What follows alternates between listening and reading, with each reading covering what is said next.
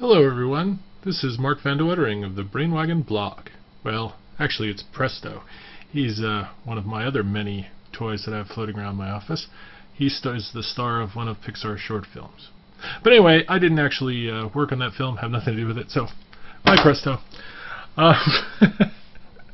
You may remember that if you're a follower of my blog that yesterday I had this board filled with a micro FM transmitter that was designed by Tetsuo Kogawa. And I had nothing really very good to say about it. But Tetsuo actually didn't recommend that we put the circuit down on one of these, and for good reason actually. It's, as I mentioned in my video, these things aren't really that great for things that use a lot of high frequency circuitry, and certainly FM radio is up around 100 megahertz. So all of the sort of wires and stuff that you get here just throw off all sorts of stray signals, and it's really, really bad, and it's hard to deal with, and it's just not really all that great of an idea. What he did recommend is that you build it sort of what we'd call Manhattan or ugly style in the ham radio world. So here I have a piece of copper clad board, and what I've done is I've punched a whole bunch of little round pieces of PC board material out like this, and glued those down to basically create little isolated insulated islands on the board, and then you put a blob of solder on the top of each one, and then you can use those to solder to. And it turns out that not only is this a really quick way to prototype, I threw this all together in an hour, and I actually made two mistakes that took me a while. I had a hard time getting in this little green trimmer cap that I didn't think about the layout carefully enough, so I had to wedge it in at the end. But in general, the performance of this kind of circuitry is actually quite good. And in fact, if you remember yesterday, I had all sorts of trouble with my iPhone, and it was doing strange things, and I'd touch it and it would go wonky. So here I have my radio, and I'm going to turn it way up. You might hear just a hint of the carrier there.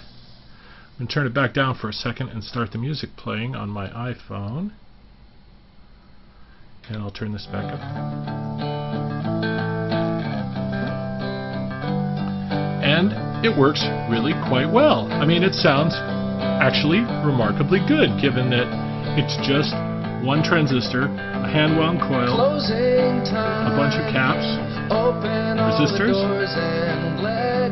and, you know, I wave my hand around here, it's not all chirpy and weird like it was yesterday. It actually performs pretty well. So I'm going to turn this back down a little bit so you can hear me.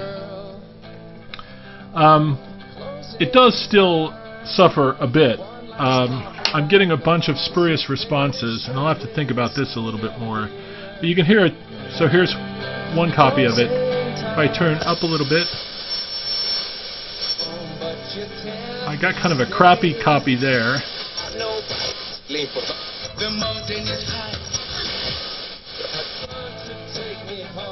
And here's another copy.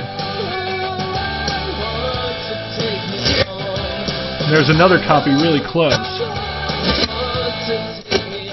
can see it. I think that's it. So we'll go back to the original copy. But, you know, strictly speaking, FCC-wise, this is probably not really a legal transmitter because it's sending out energy out on 4 different frequencies. Because they're so close, it's probably tricky to bandpass filter.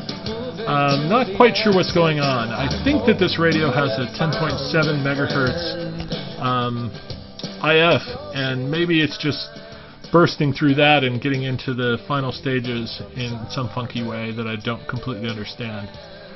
But actually, in terms of quality, this is actually remarkably good, given it's just literally a transistor and some handful of other components. And it wasn't even all that tricky to debug. I do recommend building it with a trimmer cap in place, because then you can tune it easily and figure out where you're going. I actually don't have or couldn't find my insulated screwdriver, so I just used this little one here.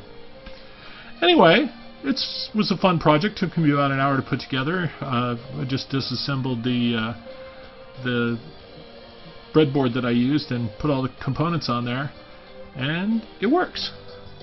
So, just to prove that I'm not doing too much here, I can change this to any one of my other many embarrassing songs that I have on my list. Like, how about some Christina Aguilera? Anyway, this has been Mark Van de Wettering, K6HX of the Brainwagon blog. I hope that you guys have a good day.